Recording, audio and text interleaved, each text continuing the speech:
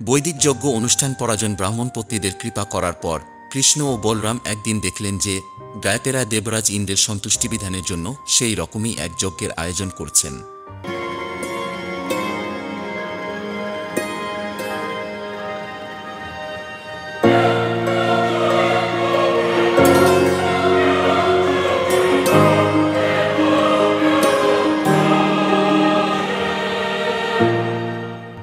শ্রীচৈতন্য চরিতামৃতে বলা হয়েছে যে দৃঢ় বিশ্বাসের সঙ্গে কৃষ্ণভক্ত জানেন যে ভক্তি সহকারে শ্রীকৃষ্ণের সেবা করা হলে আর কোনো কিছুই করণীয় থাকে না।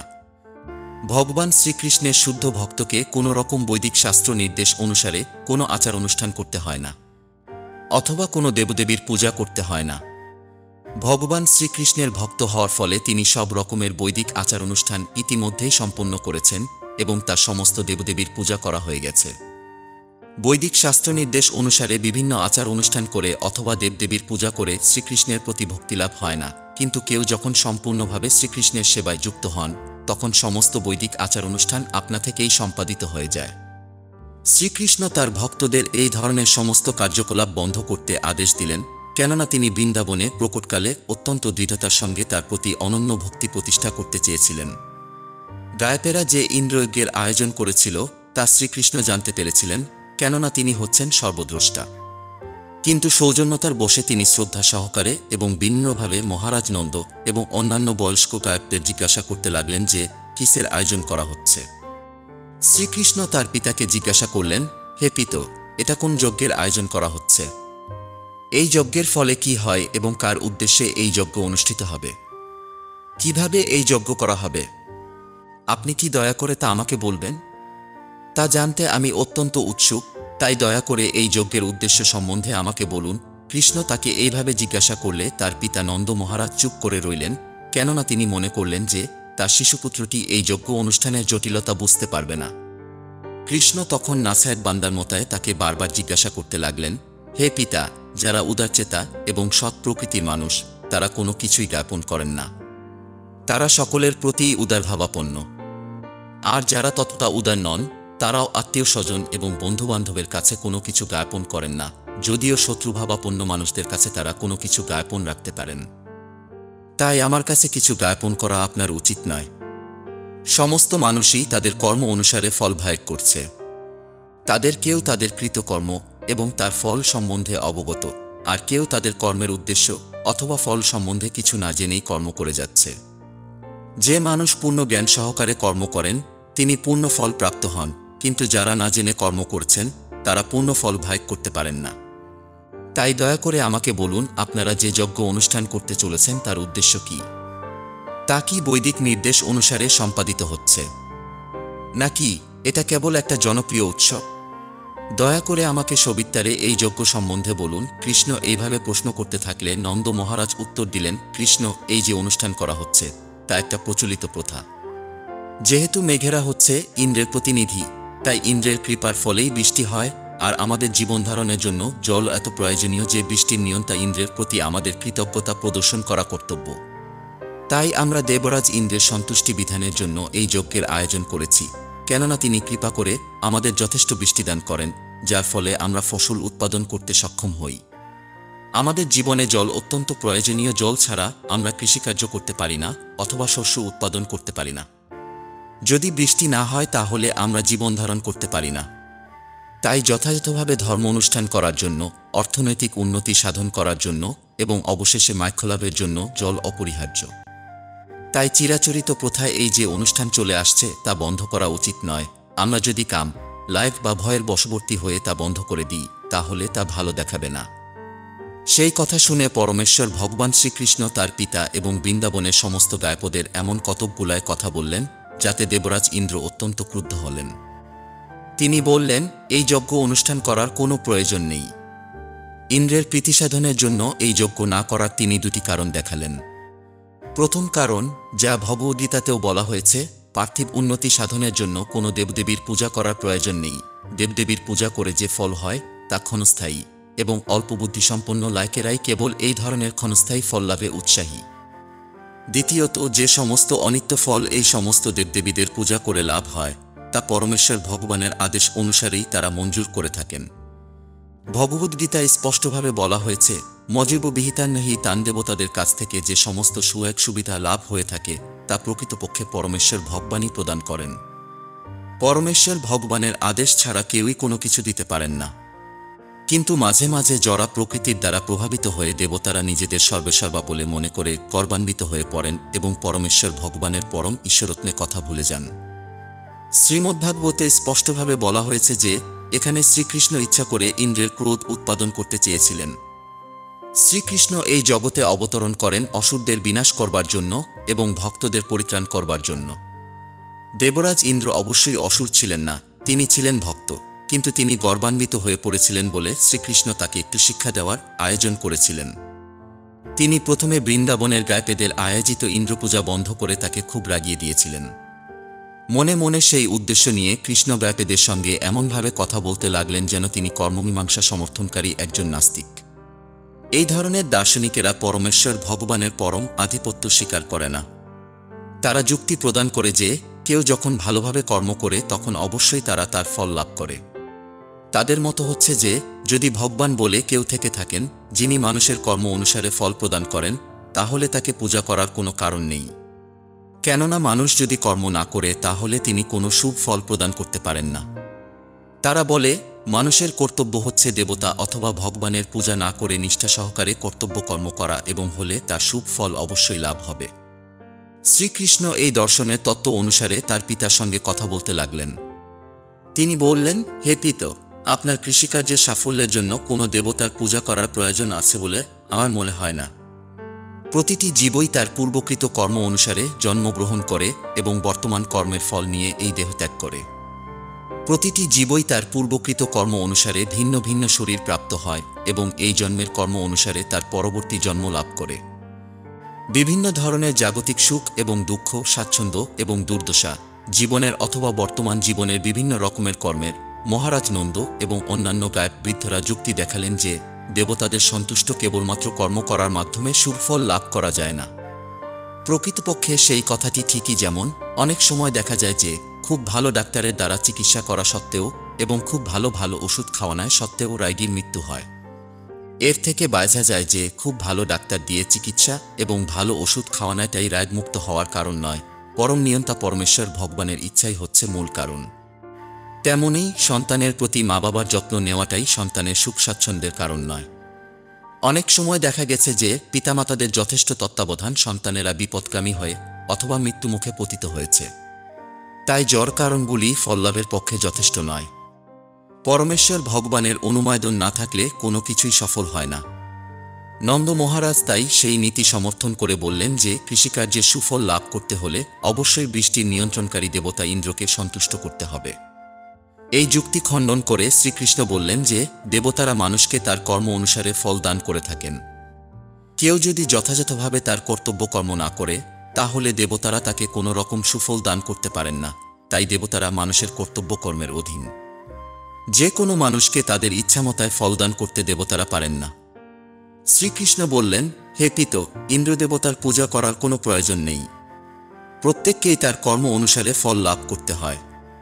আমরা দেখতে পাই যে প্রকৃতপক্ষে সকলেই তাদের স্বাভাবিক প্রবৃত্তি অনুসারে কর্মে লিপ্ত হয় এবং সেই স্বাভাবিক প্রবৃত্তি অনুসারে মানুষই হায়ক, দেবতাই হায়ক, প্রত্যেকে যথাযথ ফল ভাগ করে থাকেন।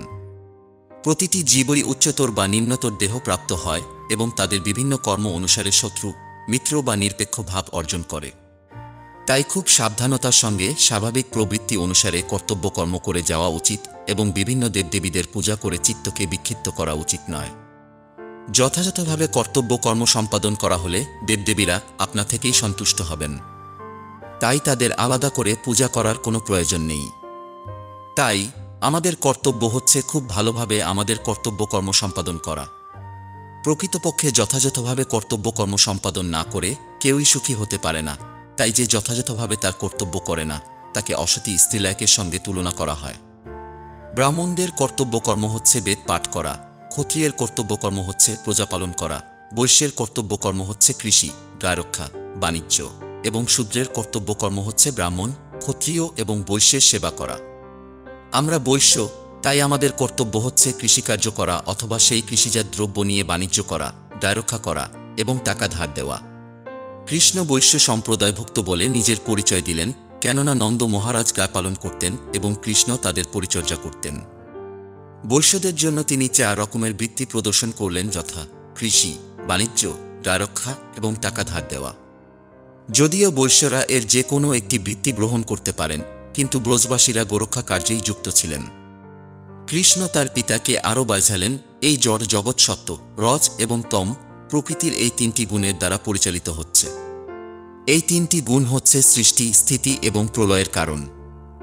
রজগুণের প্রভাবে মেঘ উৎপন্ন হয়, তাই কারণ হচ্ছে রজগুণ।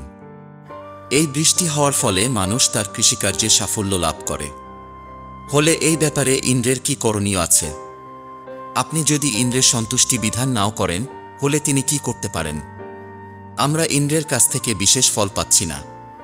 তিনি যদি বৃষ্টি নিয়ন্ত্রণ করতেন, তাহলে হলে সমুদ্রের বুকে কেন বৃষ্টি হয়, যেখানে জলের কোনো প্রয়োজন নেই? সমুদ্রে এবং জমিতে সব জায়গাতেই বৃষ্টি হচ্ছে, তা ইন্দ্রকে পূজা করার উপর নির্ভর করে না। আমাদের অন্য কোনো শহর বা গ্রামে বা বিদেশে যাওয়ার কোনো প্রয়োজন নেই। শহরে অনেক রাজকীয় প্রাসাদ আছে, কিন্তু আমরা এই বৃন্দাবনের বনে বাস করেই সুখী। গায়বর্ধন পর্বত এবং বৃন্দাবনের বনের সঙ্গে আমাদের বিশেষ সম্পর্ক রয়েছে। তাই আমি আপনাদের অনুরোধ করব, আপনারা এমন এক যোগ্য অনুষ্ঠান করুন যাতে স্থানীয় ব্রাহ্মণেরা এবং গায়বর্ধন পর্বত সন্তুষ্ট হন। ইন্দ্রের উদ্দেশ্যে করণীয় আর আমাদের কিছুই নেই। শ্রীকৃষ্ণের কথা শুনে নন্দ মহারাজ বললেন, কৃষ্ণ, তুমি যখন বলছো তখন আমি নিশ্চয়ই স্থানীয় ব্রাহ্মণ এবং গায়বর্ধন পর্বতের উদ্দেশ্যে আলাদা একটা যজ্ঞের আয়োজন করব। কিন্তু এখন আমরা ইন্দ্রযজ্ঞ সম্পাদন করি। কৃষ্ণ বললেন, হে পিতা, দেরি করার আর প্রয়োজন নেই। গায়বর্ধন পর্বত এবং স্থানীয় ব্রাহ্মণদের উদ্দেশ্যে যজ্ঞ অনুষ্ঠানের আয়োজন করতে অনেক সময় লাগবে। তাই ইন্দ্রযজ্ঞের জন্য যে আয়োজন করা হয়েছে তা দিয়ে এখনই গায়বর্ধন পর্বত এবং স্থানীয় ব্রাহ্মণদের সন্তুষ্টি বিধানের জন্য যজ্ঞ করলে ভালো হবে। মহারাজ নন্দ অবশেষে রাজি হলেন। গায়কেরা তখন কৃষ্ণকে জিজ্ঞাসা করলেন কিভাবে তিনি যজ্ঞ অনুষ্ঠান করতে চান, এবং কৃষ্ণ তাদের বললেন, যজ্ঞের জন্য সংগৃহীত সমস্ত শস্য এবং ঘি দিয়ে খুব ভালো ভালো নানা রকমের খাবার তৈরি করা হয়।